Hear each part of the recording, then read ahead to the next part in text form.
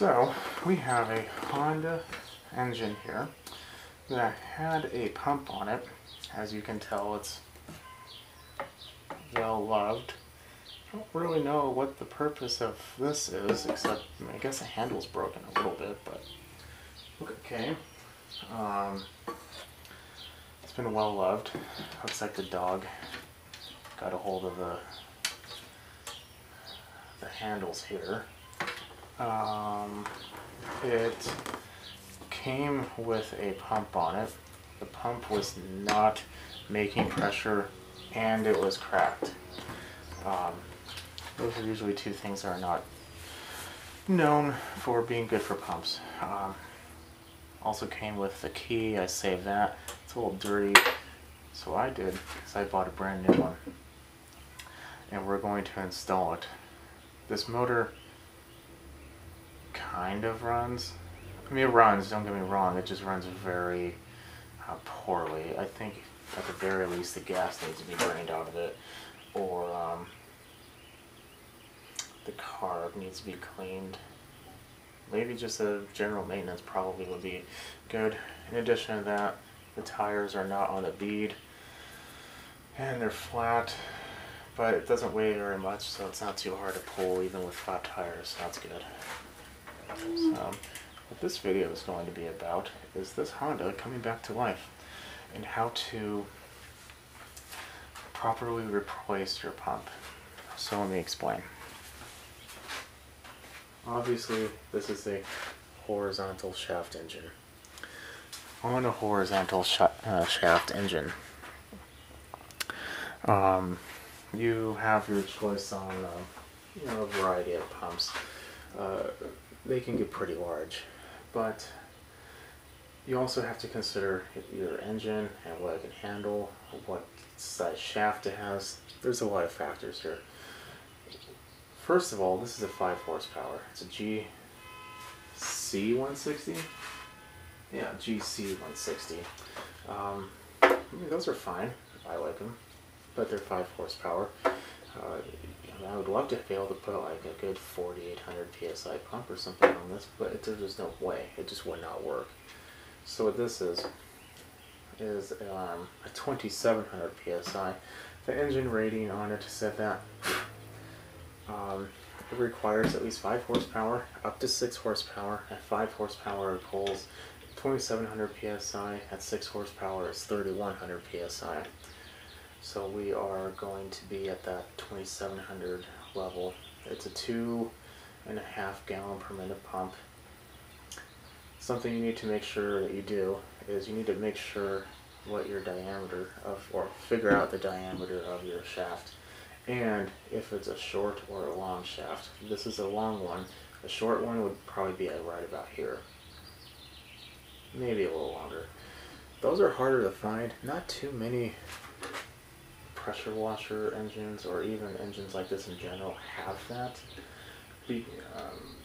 Excel pressure washers, I think they have that. They're kind of annoying to find, but you can find them. So this is a 3/4. So you need to find a pump that will accept a 3/4 inch shaft, 3/4 inch long. 7/8 is also a fairly common one. Those are usually a higher powered pump. So what I'm going to do first here is this. I'm going to rotate it around until the key can be placed in on the top. So now we take our key. We're going to want to clean this up a little bit.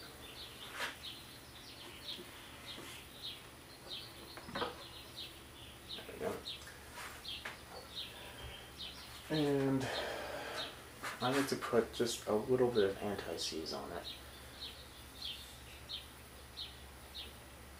If you ever have to take this off, you'll thank yourself for doing this later. Not a lot, it doesn't take that much, but I like to put this on there. It prevents rust, it keeps it lubricated. Like I said, if you ever have to take it off again, you'll be glad that you did that, because taking a pressure washer or a pump off a pressure washer that's been seized on there, it's not easy. Sometimes you have to literally cut it apart. So now we take our key, place it in the slot. There we go. We find the appropriate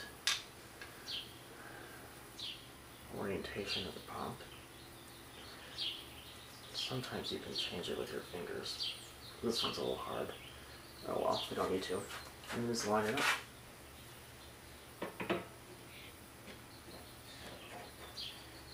Okay. So the next step is to figure out how we want to orient it. I put them like this. The reason why is the exhaust. I don't want the garden hose attachment or the pressure washer hose attachment anywhere near the exhaust, because you can very easily hit your hose 2-3 seconds flat later. You are needing a new hose. So don't do that. As you can tell, there's not a complete seal around it, which will allow water to get in there. That's why we put the anti-seize, to make sure if water does get in there, because, well, it's a pressure washer, that it won't cause any problems. So what I'm going to do is I'm going to spend a little time. It takes 4 bolts. When you replace the pump, sometimes they do come with bolts. I like to use the ones that came with it, because there's a slim possibility of the threads being different depending on your actual pressure washer. So I put the old ones back on because it worked before, it's going to work now. And it's not like there's any real pressure on these bolts anyway, so you're not going to worry about snapping them. But let me go ahead and finish that, and I will be right back. So, got that done. Now, this is something that just kind of really grinds my gears. This isn't going to want to fit on there. And I don't necessarily understand. Okay, I'm going to have to get a different one. I will be right back. Okay, got that all done. So, the hose that this person has is a heavy-duty hose. It's not necessarily meant for this unit, so because of that I did get a special type of quick connect. I usually like to put a quick connect on it just because they're better. But because I have to put additional fitting to kind of accommodate the hose, I am going to be putting some Teflon tape on it.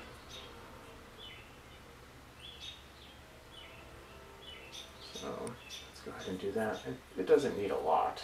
It just needs to have enough to, make sure it covers it appropriately. And Teflon tape is cheap and easy. There's just 2 passes in there. Kind of firm it up. Put this on.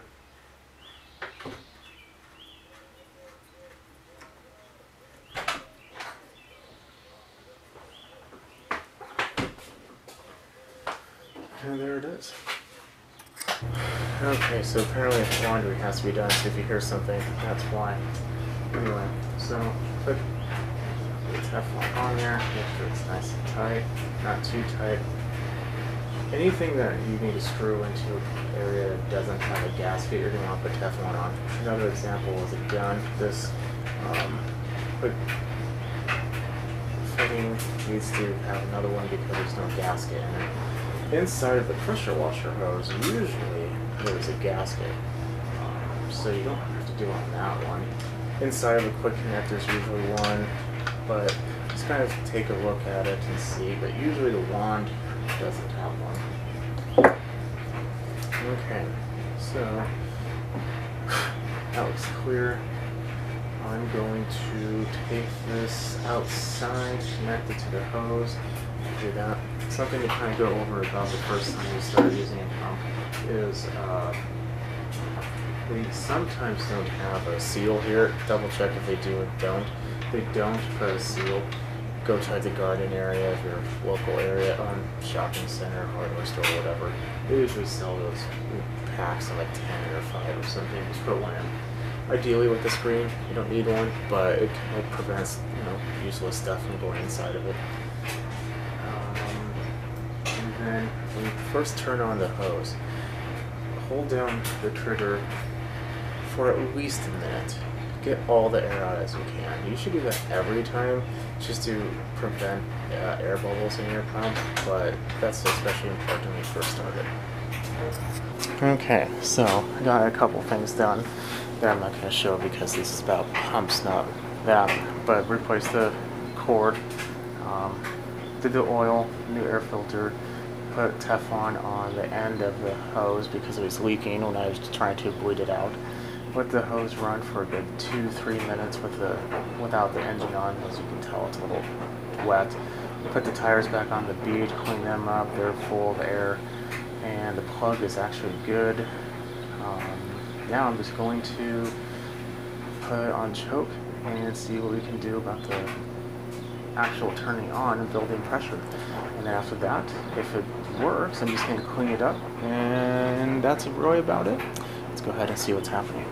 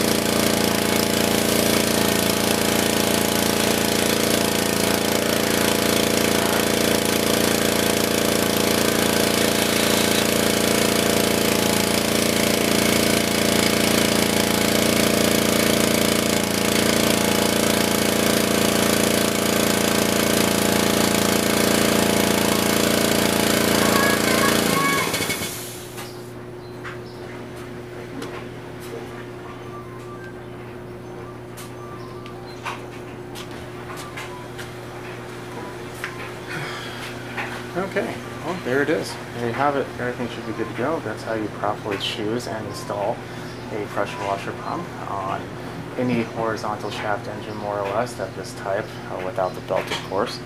But yeah, if any likes, comments, questions, concerns, definitely feel free to leave a comment below. I will see everyone later, and definitely subscribe. Bye.